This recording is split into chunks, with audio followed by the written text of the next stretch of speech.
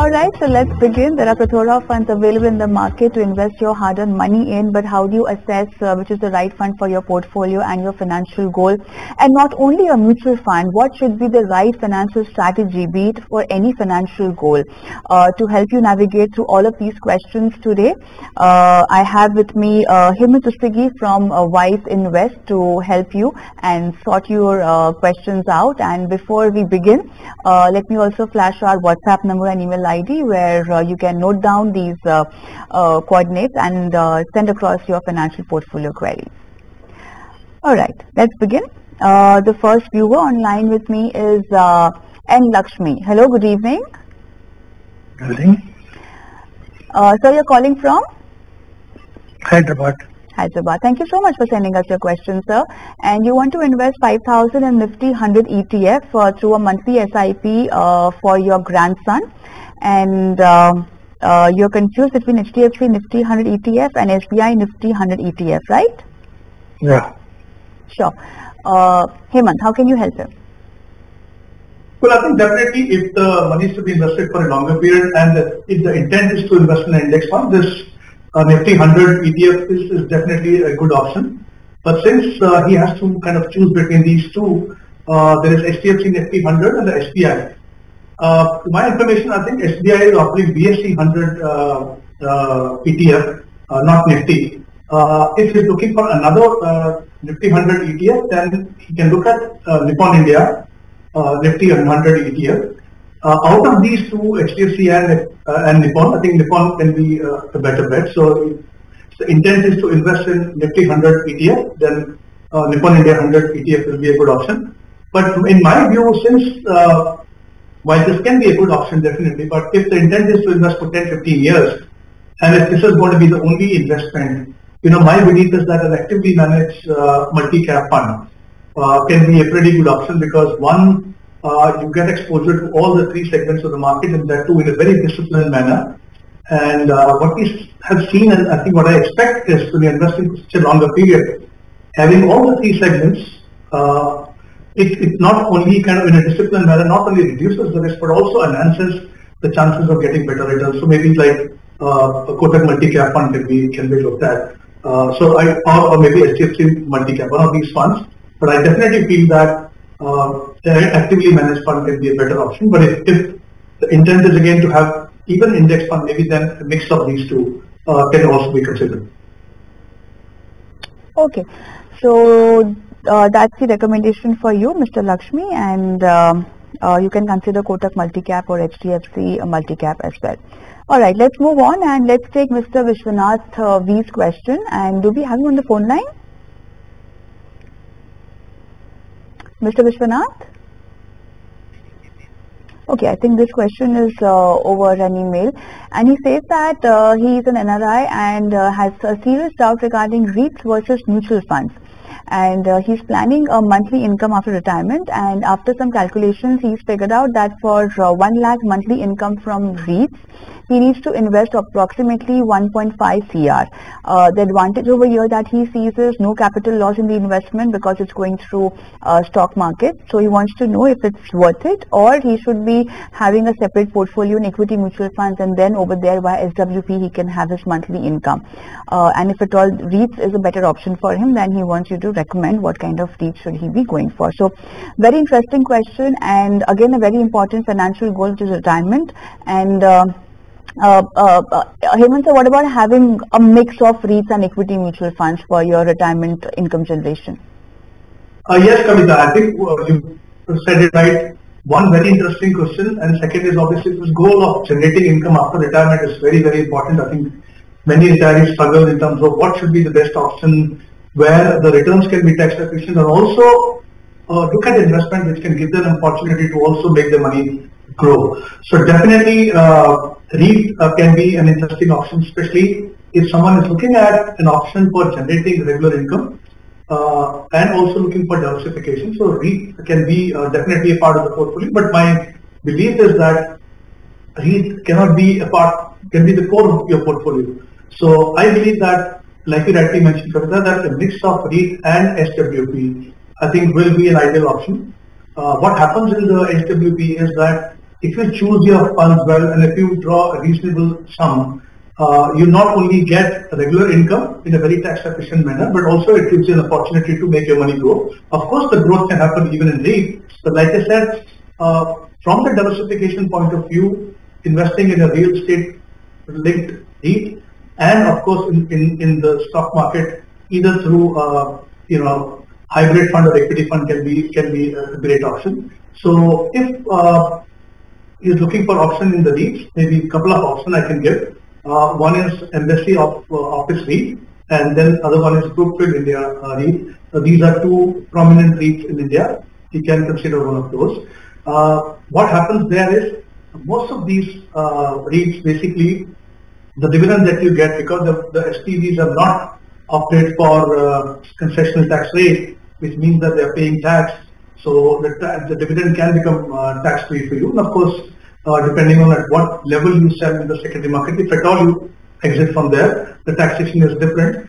But I believe that a combination of REIT and SWP will be an ideal for you. I think that's what you should be looking at. Right. Perfect. Let's move on. And I have Mr. Harsh Jain on the phone line with me. Hi Harsh, good evening. You're calling from Mumbai? Yeah, good evening, ma'am. Yes, I am calling from Mumbai. How are you doing today? I hope you're home and safe. Yeah. Heavy rainfall. Yes, exactly. I'm at home right now. Yeah. Good to know. Tell me. So, ma'am, I have two questions. Basically, the first question is, I want to review my portfolio. Second thing is, I want to do a lump sum amount of 5 lakh rupees. So I just wanted to know whether I want to should invest in my existing funds, sure, or should I start with a new fund. Also, I have gone through several videos where currently thematic funds are like giving some better returns. Yeah. So should I add some of the thematic funds to my portfolio apart from my core portfolio, and if yes, then which one should I select? Sure. Okay. So, as far as your current portfolio is concerned or current investment is concerned, let me just confirm the names. You have Parag Parikh Flexi Cap, HDFC Index Sensex Plan. You have Nippon India Small Cap, Tata Small Cap, and Kotak Emerging Equity in your portfolio. Is that right? Right. Okay. A total SIP of 33,000. Yeah. Perfect. And this you want to carry on investing till 15 years. Right. Okay. 5 lakh lump sum will be for how many years? 15 years. Okay, the same time duration. All right. And Yeah. the sectoral addition also will be for the same time horizon. Yes, absolutely. Okay, so 2 CR retirement is the goal, and you are investing for that purpose itself, and you're also Right. open for a thematic or a sectoral theme in your fund. How much will be the additional amount which you might want to invest or step up your SIP with? So I am stepping up my SIP with 10% every year. So this Good. is my second year. Good. So last year it was 30,000. I have increased to 33,000 from this year. And so 10% every year I will be doing a increment of my SIP. So all right. this would be. Got it. Okay. So let's frame a strategy for you. So Hemant, first the existing funds in the portfolio, and then the 5 lakh lump sum. Should he be dividing that money in these existing funds, or you want him to add a fund? He also wants a thematic suggestion from you. Well, Kavita, I think a couple of interesting questions here. If I were to look at his portfolio, I think the portfolio mix is right. There are 5 funds in the portfolio. Even though there are 2 small cap funds, usually I recommend that maybe 1 small cap fund is good enough. But both are good. He can continue if he wants, because since he also looking to invest 5 lakh rupees as a lump sum, in my view, he can invest in the existing funds. Only thing is he needs to be a little careful in terms of how much is allocating to mid cap and small cap. The Nippon India small cap does not take lump sum money, but I think Tata small cap does. So he can consider that for investment. The rest can be distributed in the remaining funds. So no changes in the portfolio. All the funds are good. Can continue with them. Let me now come to the target. The target is 2 crore. If I assume annualized return of 12% with this 33,000 SIP and this 5 lakh lump sum, if he continues for that, he should be able to achieve his target. But since he's also committed to, step up his SIP by 10%, So my belief is that, if he continues this process for the next 15 years, he should be able to get double the corpus of what he can get without stepping up the SIP. So I think he's doing great in terms of strategy. He's doing very well in terms of fund selection. He should continue investing. Let me come to the issue of whether the thematic fund should be there or not. Yes, thematic fund, sector fund can be a great addition to the portfolio, but not for every investor. My belief is that if you're an experienced investor, you have built a reasonably large portfolio, and your risk profile allows you that while you're looking at higher return, then you are okay, you can face the higher volatility also. Then at that stage, you can definitely include those. But of course, you need to be very careful in terms of how much exposure you have. Usually, as a thumb rule, maybe 10 to 15% can be invested in that. But my belief is that for him at this stage, I don't think it'll be a great idea, because he just started investing. Let him become more comfortable with equity as an asset class. Let him build a reasonable size of the portfolio, and then maybe start looking at sector and thematic funds. Not at this stage. But otherwise, like I mentioned, I think he's doing all right. He should just continue with discipline over the next 15 years. I think, like I mentioned, he should be able to achieve his target, maybe much more, if he continues to step up his SIP every year. All right, very well explained. Harsh, is there anything else you want to ask Hemant sir? Hemant sir, just one thing. The 5 lakh rupees, as you told me to invest in my existing funds, so should I invest in a stagger method or a lump sum of like 1 lakh rupees each fund? No, I think it's a great question again, Harsh. Let me tell you that usually if you would ask me about, standalone, saying that, okay, this is the 5 lakh I want to invest for the first time, or that's a one-off investment, I would have said a combination of, lump sum and STP. But in your case, you're investing 33,000 per month, right? So you're almost investing 4 lakh rupees in a year systematically. So even if you invest as lump sum, your SIP will allow you to, average it in case there is a volatility. So I think you can go ahead and invest in lump sum. All the best, Harsh, for the investment portfolio, and hope that helps you achieve all your financial goals as well. On this note, let's take a quick break, and post that our viewers are connected, and they will be asking their financial portfolio queries. So just in case you're watching this show live and want to send across your questions, you can WhatsApp us your query on 865-797-4571. You can also email us your question on themoneyshow@ecnow.tv. See you after this quick break. Welcome back. You're watching The Money Show with me, Kavita Thapliyal, and we are answering your portfolio queries live, and with me is Hemant Rustagi. Let's take Utej Rao's question. He's live with us on the phone line. Utej, hi, good evening. You're calling from? Yeah, hi, Kavita. Good evening. Hi. Okay, so you want to invest 30 lakhs in mutual funds, is that right?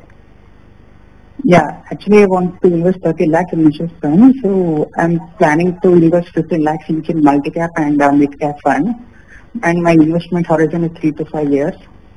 So is it right in time to invest, or can you please suggest? Sure. So you figured out Nippon India multi-cap and quant mid-cap funds for yourself, right? Yes, that's correct. Time horizon is only 3 to 4 years? 3 to 5 years. 3 to 5 years, okay. Okay. And this is only for 15 lakhs, or entire 30 lakhs you want to invest in these two funds, or you want suggestion to invest in these 15 two lakhs, 15 lakhs in each. 15 lakhs each. Okay. Okay. So let's get this answered. Hemant, do you think these categories would be too aggressive for a time frame of 3 to 5 years? And can we have more than 2 funds to stagger it, the 30 lakhs amount in 4 funds, at least 4 to 5 funds? Is that possible? Yes, Kavita. I think there are a couple of things we need to consider here. One is he mentioned about his time horizon from 3 to 5 years. Now, obviously, some amount of clarity or being very sure about exactly what the time horizon is can help. Because the issue is that from 3 to 5 years when investing in an equity fund, it can make a huge difference. So if I assume that, let's say, he may be able to keep it only for 3 to 4 years. So while, he may feel that there is sufficient time to invest in equity fund, but my belief is that that's not long enough time for him to take the risk of going into a pure equity fund or investing the entire amount in equity fund. Although I would say that the fund that he has chosen are good quality funds Usually, you can have those funds in your equity long-term portfolio, but here the issue is the time horizon. So my belief is that one, he should be looking at a combination of hybrid fund and equity fund. So maybe 3 funds for 10 lakh each. One is a balanced advantage fund, one could be equity aggressive hybrid fund, and one could be in large and mid cap category. Which means that you are investing primarily in the top 250 companies in terms of market cap when you're investing in an equity fund. So it could be ICICI Balanced Advantage Fund where you can invest 10 lakhs, Kotak Equity Hybrid, which is aggressive equity hybrid category, where 65-70% is invested in equity and the rest in debt, where again 10 lakh can be invested, and then HDFC large and mid cap, where a minimum of 35% would be invested in large and mid cap, and the remaining 30% at the discretion of the fund manager, where again 10 lakh can be invested. So I think a combination of these three. Now the issue is, how should the money be invested? Should it be invested in one go or maybe in a staggered manner? Again, because it's a lump sum one-off investment, my advice would be that it should be a combination of a lump sum and in a staggered manner. So maybe 30-40% can be invested as a lump sum, and the remaining over the next few months systematically through STP. If there is a volatility around the budget or after the budget or for some other reason, I think there will be an opportunity for the investment to be made at a lower level. So a combination of, like I said, lump sum and STP, and 3 funds, a mix of equity hybrid and equity fund. I think that would be ideal for me. All right. Utesh, is there anything else you want to ask Hemant? ICICI Balanced Advantage, Kotak Equity Hybrid and HDFC Large and Mid Cap is what is recommended. Yeah, sure. Thank you. All the best. Let's move on, and I think we have Vijay from Hyderabad on the phone line with us. Hi Vijay, good evening. How are you doing today? Vijay, hi, can you hear me? Yes, I can. Hi, good evening. Thank you so much for sending across your question. All right, so you've been doing SIP of 25,000, and since last 1 year you've got UTI Nifty 200, Momentum 30 Index, UTI Nifty 500, Value 50 and Quant Flexi Cap, Murasset, again one more ETF. Okay, and your time horizon is 25 years for this investment? Yes, that is correct. Okay. How much would you want to accumulate after 25 years? I don't really have a target. I just want to say where would this get me. And it's 25,000 each. It's not 25 split across the plans. Yeah. Also, any specific reason why you have only? You have Flexi Cap, that's one active, but otherwise you have more passive funds. Any specific reason behind that? Vijay? Okay, I don't think we have him on the phone line, but then let's begin his financial planning. I really wanted to know what's the reason for having all these index and passive investment in his portfolio, but then we don't have him now on the phone line, it seems. Okay, so what would you suggest him, Hemant? So there are a couple of important things here. One, I think the current investment is 1 lakh rupees and he wants to increase it by 20,000 per month. And if he continues that process for the next 25 years, roughly, I think the corpus would be around 40 crores, assuming annualized return of 12%. So that's a great advantage when we talk about starting early, giving your money the time to grow. 25 years is a very, very decent time, very long term. So I think he will reap the benefit if he continues this process in a disciplined manner. As for the composition of the portfolio, there is one active fund called Flexi Cap, and there are 3 passive funds. And all 3 are basically momentum funds. So these are smart beta funds. So what typically happens is, in fact, there is one value and 2 momentum funds. Now the smart beta fund can be great addition for someone who has a larger portfolio, who already has some actively managed funds, because one, they diversify your portfolio, they're cost effective, and of course offer tailored investment strategy. But for someone like him, where you're looking at the core of your portfolio, I think there is a need, in my view, instead of 2 momentum funds which are there in the portfolio, go for 2 actively managed funds, one multi-cap, Kotak multi-cap, and one large and mid-cap, which would be Motilal Oswal large and mid. I think that will be a good combination. You can keep one value fund, smart beta fund, then there is a Flexi Cap fund, and there is one multi-cap fund, and then there is a large mid-cap. I think that combination will be much better in my view compared to having 3 smart beta funds. Sure. So the strategy should not be active or passive, it should be active plus passive. On that note, it's time up on the show. Thank you so much, Hemant, for taking time out and helping our viewers with the financial portfolio queries today. And to our viewers, I'm going to leave you with our WhatsApp number and email ID. Do send across your questions on our WhatsApp number and email ID, and we'll get it answered live on the show by our financial expert. Thank you so much for watching. Goodbye.